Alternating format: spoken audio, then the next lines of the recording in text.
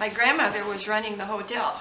Okay. After her husband died, and his name was Johnson. His last name was Johnson, and he was from England. Okay. Well, the sheep were from England, but he actually was Swedish because they were married in a Swedish church in Big Rapids. Okay. So anyway, she's running the hotel, and she was in the evangelical church here in Reed City, and the people knew that she needed a husband. And my grandpa Voelker was down in Ionia. He'd come in before the Civil War.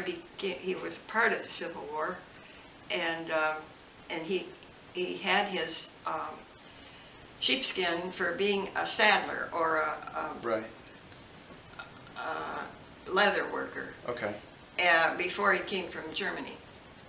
So he got jobs in these big carriage plants where they were needing that kind of work until the Civil War. And then he signed up as a saddler, but he didn't realize it was war. It was just army, and it was an opportunity for a job. Right. So anyway, then when he found out it was war, then the next year he signed up and he went through the Civil War. Well, then he married and had his family, and they moved to Ionia and started out in Marshall. And that's where his wife had died, and he had 5 children. And one of them was very rambunctious, and they had to put him in a Christian orphanage because he couldn't manage this kid because he was working all day.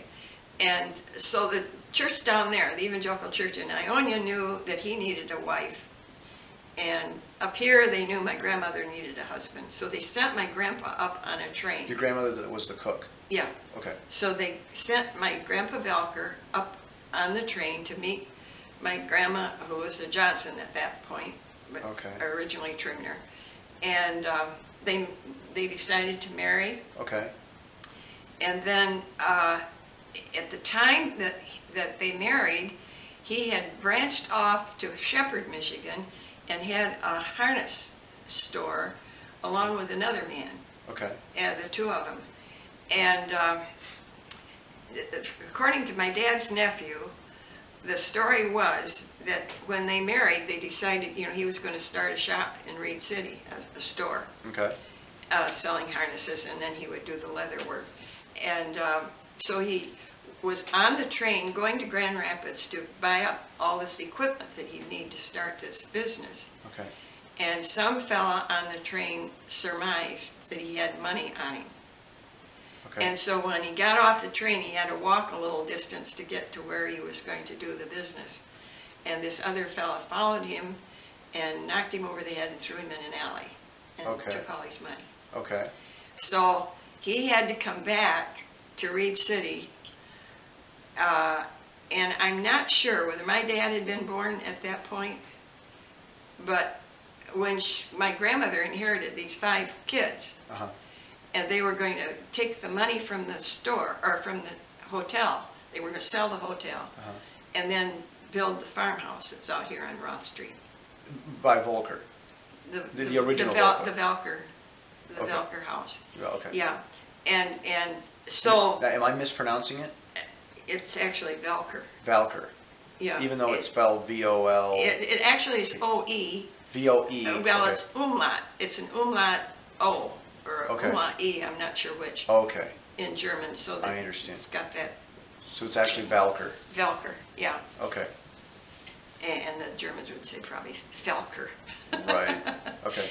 Well, so they were going to sell money from the anyway, so when she realized that she was going to be a mother, and she wanted one of her own, and that was my dad that was born, and so he was just a little 2-year-old, and all these half brothers and sisters. The closest one to him was 8 years older, and then 10 years older, and then older. Were there Johnsons? Were there Johnson kids also? No. So she never had kids from the hotel manager? No, she didn't have any before. Oh, okay. And that's why she wanted a child, and she was older, and so was my grandpa. He was 5 or 6 years older than she. And that would have been your grandpa who? Voelker. Your grandpa Voelker. Yeah. So anyway, they get on in this new home, and then he's got to go back to Shepherd and work until he has enough money saved up again to come into Reed City and start a store. And he did that, I assume. And he did that. And then that's when he built the Voelker. No. Then, now this is my grandpa. Okay. And so he, you know, is a Civil War veteran and tall and, one of the fellows in Reed City says he remembers him walking down the street so tall and straight, you know, because of being in the service. And he lived to be 93 well, 90. My grandma was 93. Well, anyway, so he had this business, and they lived on the farm and brought up all these kids, and all of them did well.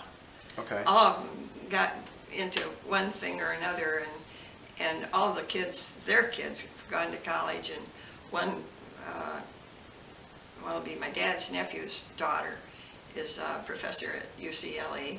Okay. She's 6 foot tall. So where did the Voelker business come from? Well, so then it's my dad that, you know, is growing up with all these kids that are so much older, and then they all take off and leave home. And my dad, being the only child of my grandma, was a little bit spoiled, and so he said that he really didn't like school. He wanted to get out and really, you know, start doing things.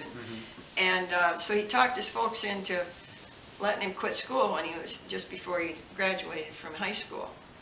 And so he was, well, I guess he just drove horses for a little bit, but then he got a job in a shoe department of this big dry goods store that they had downtown. It's where Yoplait, they had to tear down this great big 3-story building on the corner for Yoplait to come in. Okay. Well, that was the huge building.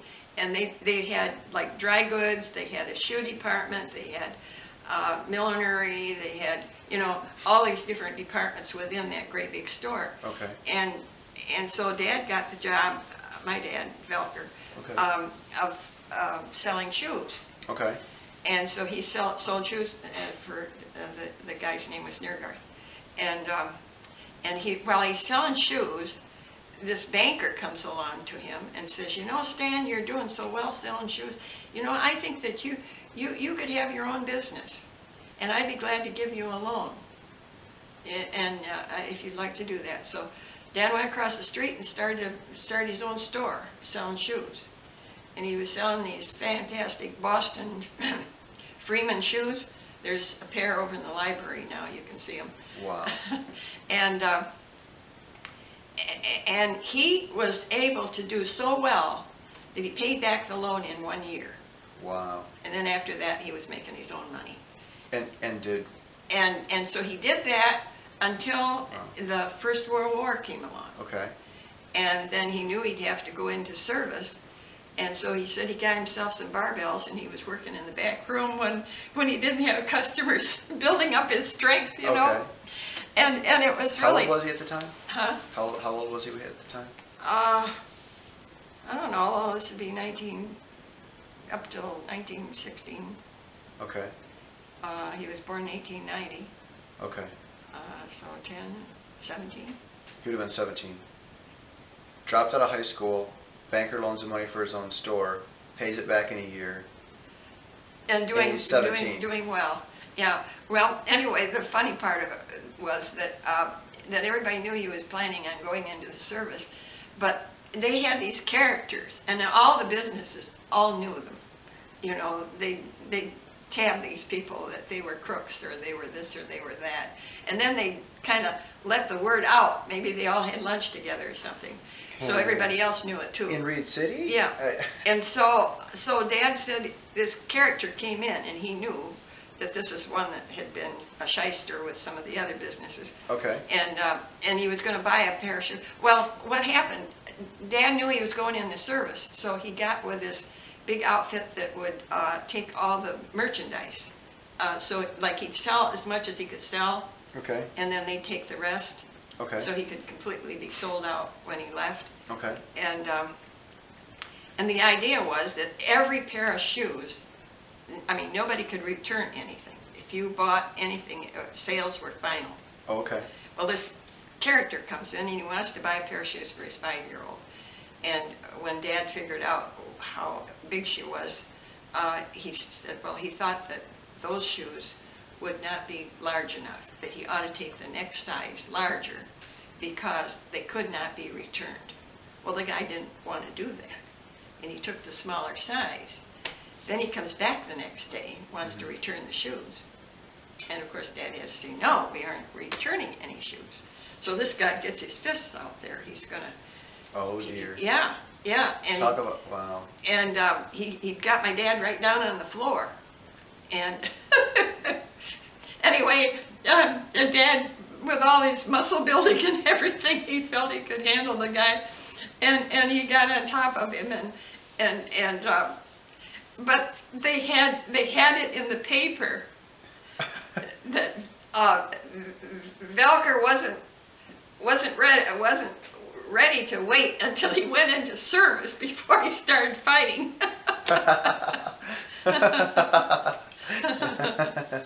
Oh boy. So anyway, he went into the World War, and he was over in Germany, and he saved these shoes so he'd have really good shoes to wear when he came back. Okay. And they're very, very soft leather, the most softest leather you've ever seen, and tiny, tiny stitching, and wow. I mean, just in the insides, you know, just the best shoes you can buy. And I've got one pair, and then there's one pair in the library. And when we came up here to help my dad, he was wearing those things. He was still wearing them at home, and they're kind of a rust color leather. And of course, most people were wearing black, like going to church and so forth. So Charlie and I took him to Grand Rapids to buy him a really nice pair of shoes. And he couldn't handle them. They aren't comfortable at all. Wow. You know, from what he was used to. But yeah, so he came back from the service. And oh, there's some more part of that story. On the Bittner side, my mom's uncles all did very well, and one of them became a doctor, medical doctor. He was a doctor, Dr. Peter Bittner, here in Reed City. Okay. And one of them became a pastor, and he went to Seattle, Washington. Okay. Very outstanding guy. I just met his great granddaughter, I think. She plays the piano, and she can play by ear just like I can. It's really neat. She was a band director and a choreographer for her husband because he was a drama teacher. Okay. And that's something else. Well, anyway, and one of them built a mill out here on the Hersey River. If you go on the road that goes up to 3 Mile. Okay. You can go uphill there. If you go across the river there, you can see the remains of the cement and stuff where they had this rolling mill where they rolled out the wheat and the grain. So one of them did that, and then when did the Voelker Implement equipment? Yeah, well, just a minute. Oh, we got to get there. Okay. Yeah, you got to get there. So it's a ways later. Because all of that was happening, and my mother, you know, because of all these people in her family, her uncles were all outstanding, and they all had gone to college. So she and her 2 sisters were destined for college also. Okay. I mean, their dad had a big farm out here, 200 acres. Okay. And back then, you could do really well with farming. So anyway, she went to Eastern Michigan Teachers College, it was back then, in Ypsilanti. And then she became a teacher in Southern Michigan. And then when she started being interested in my dad, she figured, well, if she got back closer to home, and back then, Marion, Michigan was quite a big place. Okay. A lot bigger than it is now, and they had a huge school. So she got a job teaching there, and she was teaching there when my dad went into the First World War. So she heard that they needed clerks. They were short of clerks in Washington, D.C. Okay. and you had to have a college education to apply. Okay. Which she had. So she applied, and she got the job. Okay. And she's working for the vice president Of the country. of the country in Okay. Washington, D.C. All right. The back end This of is your mother. my mother. Okay. The back end. Which one? Which president? Wilson. Okay.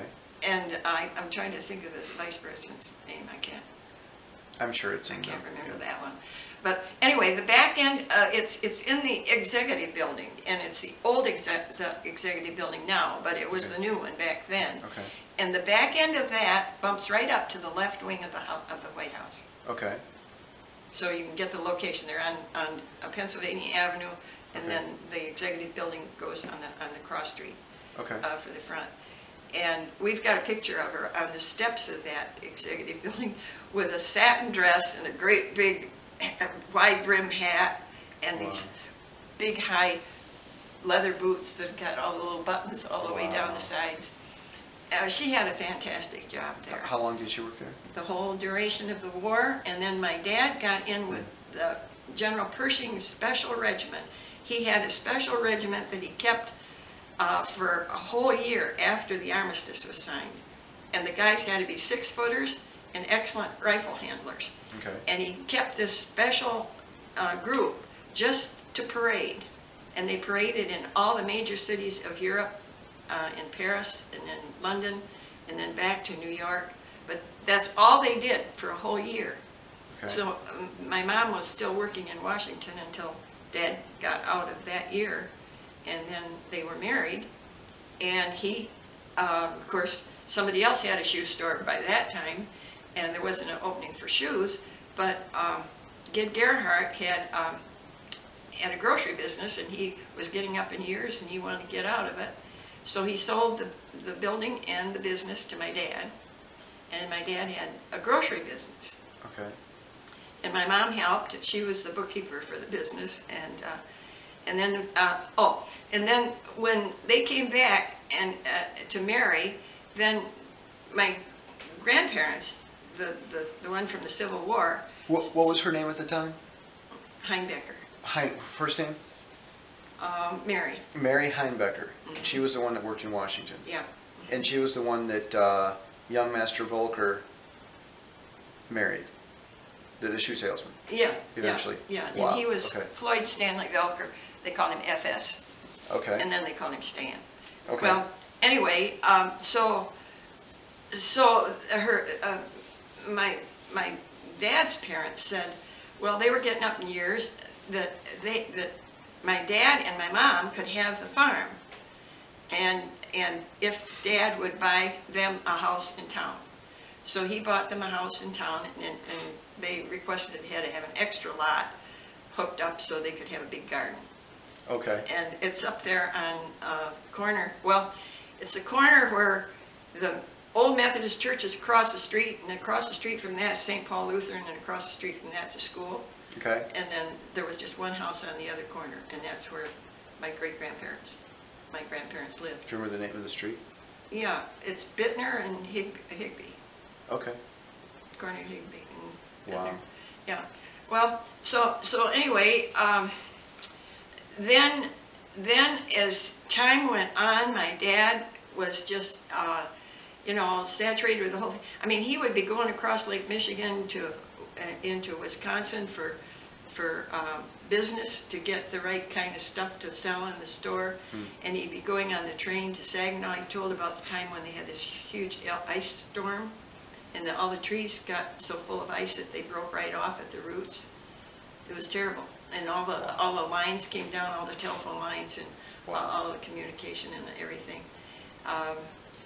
And my mother was, working with me and my brother and taking care of cows and chickens. Now, was the store started yet? Yeah. When It started immediately when they came back from, he came back from service, and she left Washington, and they got married. And bought the house for...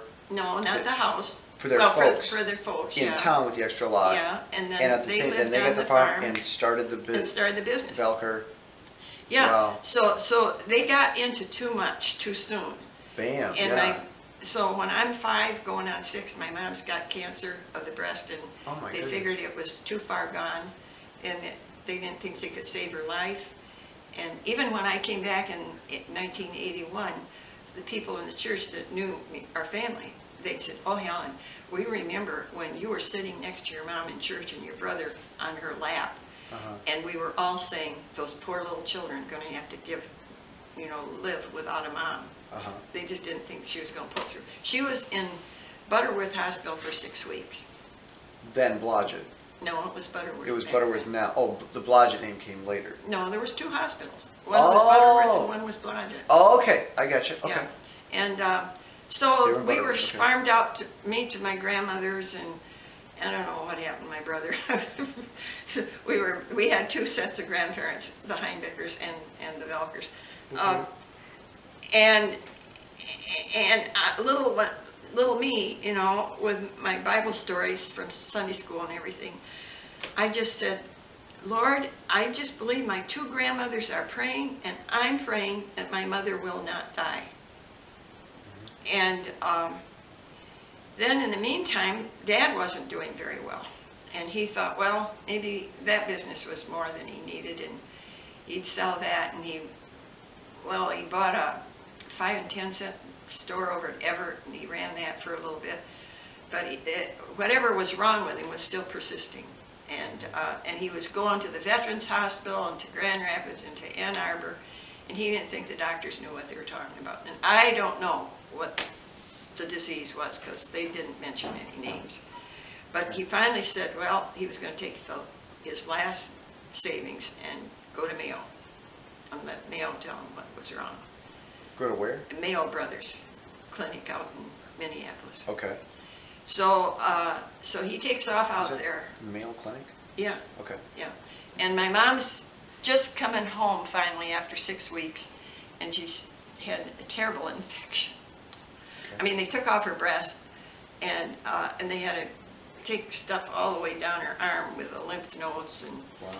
and then she had this infection. It was horrible. About what year was this? 1930, Okay. something like that. Because I was 5 going on 6. Okay. Well, so anyway, she comes home from the hospital. She's got her arm in a sling because they didn't know about exercise back then. Okay. And she's sitting at the table, and here comes my dad back from Minneapolis, Okay. sitting across the table. And so she's wanting to know, well, what did the doctor say?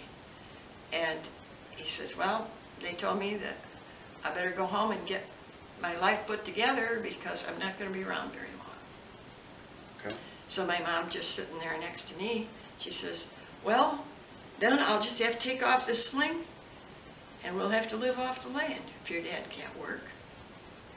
And so I'm sitting there, and inside of me I'm praying, and I'm saying, Lord, my 2 grandmothers prayed, and I prayed that my mom would not die.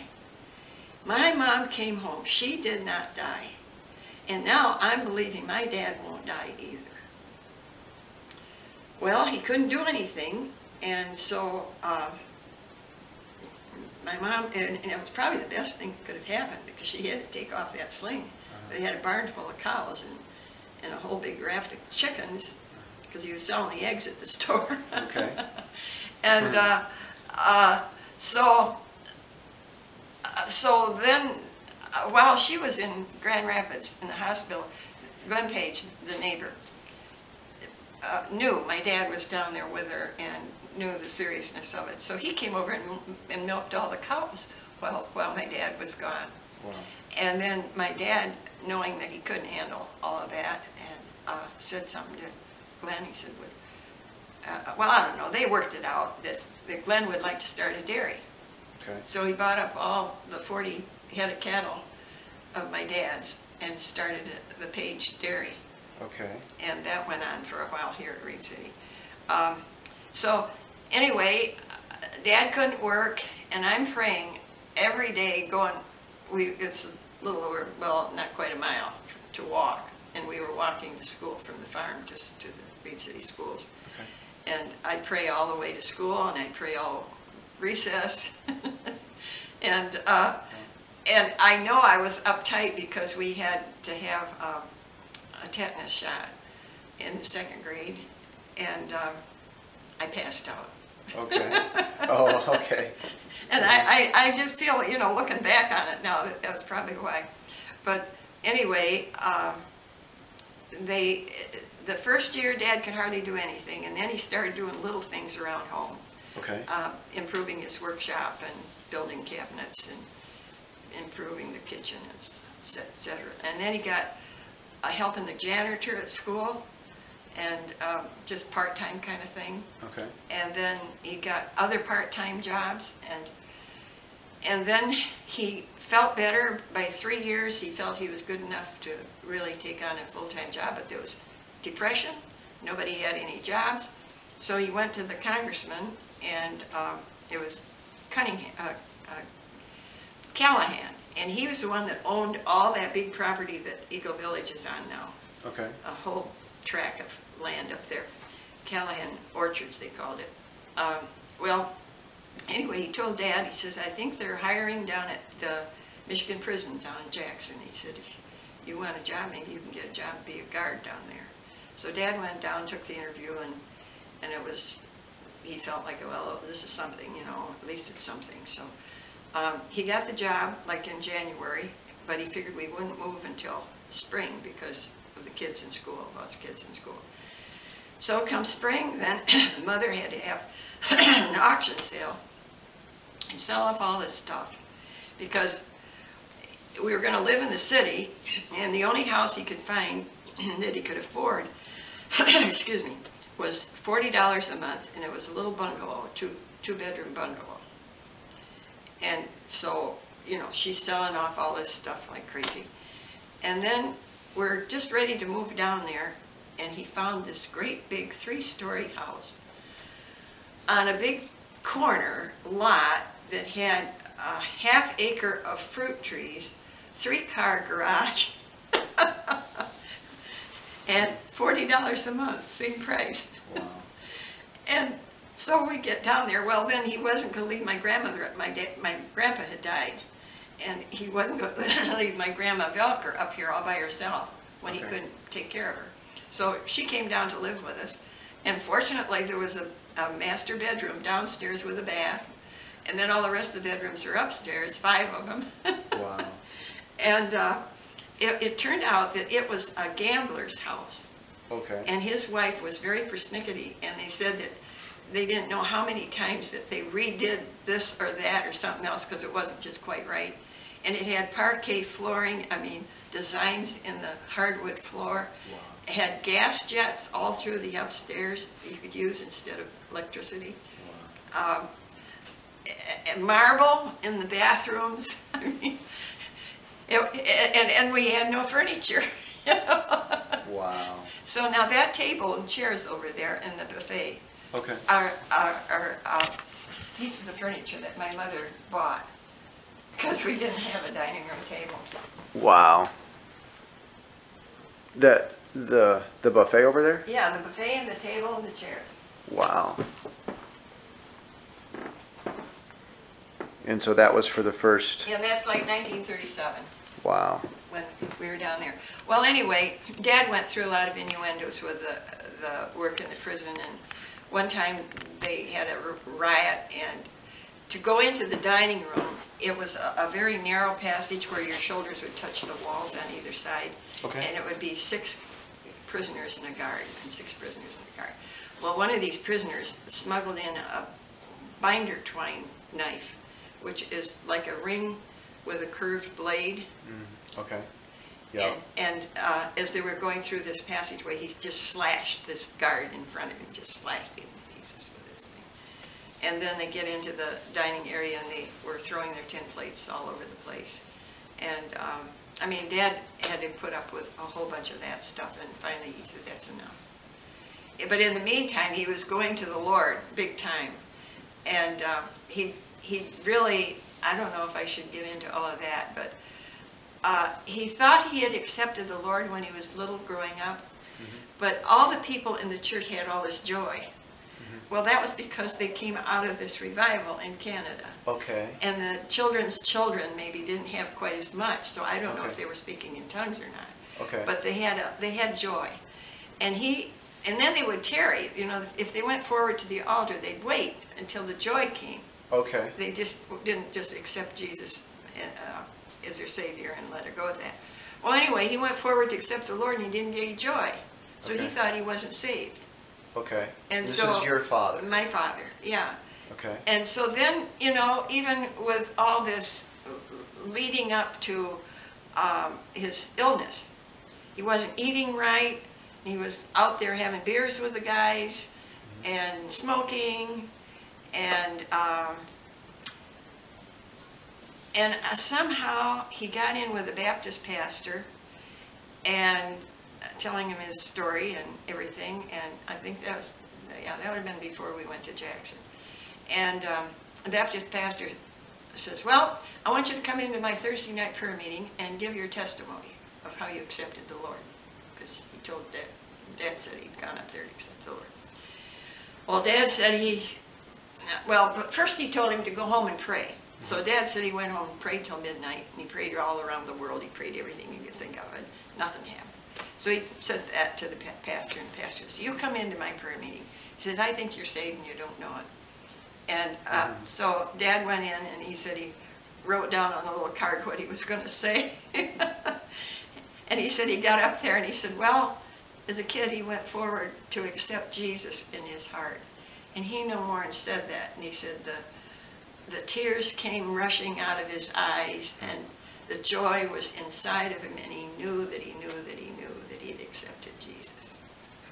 And so that was the beginning. But then with the prison thing, he was reaching out with more to the pastor to get more, because he knew he needed everything the Lord would give him to be able to survive.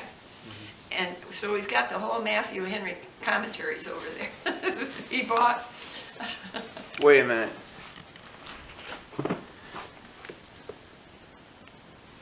Wow. He was studying. Uh-huh. Yeah. And then he came back up here because he felt that city life wasn't for him and prison life was not for him. And in some way, he'd start a business. And he knew my brother was not interested in a store like the rest of the family had had. Okay. My brother was into farming big time. And on my mom's side, there's a long string of big time farmers, even in Canada. Okay. And so it came by through the generations. But that's all my brother wanted. He wanted to get into 4-H, and he wanted to be with all this farming stuff for kids. And he wasn't really interested in studying a lot, but he loved sports. He was playing basketball and football. And he was doing really well. He was especially good in math. And so anyway, my dad knew that farming is what he wanted, but you know, how could you make money farming now? I mean, in the time, that'd be back in the 40s. You had to have 1,000 acres if you really wanted to make a living with farming. And so he thought, well, if he got into something that was connected with farming. And so he thought about the farm implement business. Oh, and that's when the Voelker. So he started saving his money, and I don't know, but what, maybe they had to mortgage the farm to get started. But he built that building out there. That On Roth. Yeah. There's And about what year was that? Well, it was during the 40s when he built it, but he had to start, you know, from someplace. But that was after he got the joy of the Lord. Yeah, he had the joy of the Lord before he went to Jackson. Before he went to, where did that fit in with your mother's illness and his illness? Well, my mom. The illness, was that before he got the joy of the Lord? Yeah. Okay. Yeah. And then he got the joy of the Lord, and then he went to Jackson, and didn't he come back? Yeah, and then came back, and then his motive was to get a big building built. Okay. So he'd have an office and a place to sell the stuff, and then he'd have this like big warehouse to put the farm implements in. Okay. And did he ever wind up moving to Big Rapids? no. That came after. No. So that The was business. That was his business. Okay. And then when it came time for college, he wanted my brother to go to Michigan State, so that he'd have a good farm background for his, because he figured my brother would just carry on with what he'd started. Mm-hmm. And the story was, well, I started teaching piano when I was in the 8th grade. Right. And I started playing the organ for churches when I was in the 9th grade. Right. United Church in Big Rapids first, and Right. and then Episcopal Church. And I saved every penny. Right. Because I wanted to go to college. I knew I wanted to go to college, and I wasn't sure whether I wanted to major in music because I hurt I cut myself right there, and that tendon just tightened up. Where Okay. before I could reach Farther? from middle C up to F. So you have a limited range in your right hand still? Well, not as much? normally, but I Okay. mean, before that I But could at the go time you did. 2 more spaces. Okay, wow. So I kind of gave up the idea of being a concert pianist. Okay. And I was thinking of teaching because, you know, I taught all those years with the little kids. And so anyway, my parents' thinking was, well, Helen wants to go to college, and she's saving up her money, and she'll get to college no matter what. We can't afford to send 2 kids to college. And if we don't send my brother, Mm-hmm. he won't get there because he doesn't care that much about studying. Right. So we'll pay for him to go, and then Helen will have to Figure something out. figure something And you out. didn't you wind up paying $20 an hour back when? You got $20 an hour teaching Yeah, lessons? but not to start with. Not to start with, okay. To start with, I was, and this was wartime, Right. I was coming back every Saturday from CMU. CMU was the only thing I could afford. Okay. But I'd teach all day Saturday. Okay, here. Yeah. Okay. And if you can believe, there'd be 15, 16 of us girls, college girls, standing out there hitchhiking Really? in Mount Pleasant to get a ride. And you do that every week? Every week. You hitchhike? And some of the time, after a while, there's Pearl Feist. She was over there getting her master's, and she heard that I was coming back and forth. When she could come back and forth, it wasn't every weekend. Right. Then I could ride with her. Wow. And then I felt like it was too much, and I wasn't getting that much out of it. So I was getting $1 a lesson back then. okay, and then but later on, not too far after that, you were studying at Michigan State. Getting $20 Yeah. a lesson? Well, there's lots of stuff in between. Okay. But at CMU, I didn't. Well, I played the baritone horn in the band for 2 years. Okay. I was second chair, and I liked that. And I was wanting to do that at Michigan State, but they wouldn't allow girls in the band. Okay. At what point did Voelker wind up moving to Big Rapids? Well, that wasn't until. See, I'm over there at Michigan or at CMU, and then I ended up going to Michigan State. But in the meantime, my brother had 2 years. Well, I was 2 years ahead of him. And then he went into the service. Okay. My brother did. He was in the Navy. Okay. They were sorting out mines over in Japan Okay. in the water. Wow. And then when he came back from the Navy, that's when he went to Michigan State. Okay. And then he had 2 years there. And then he worked with this John Deere dealer in Grand Rapids in Comstock Park. Okay. And worked for him.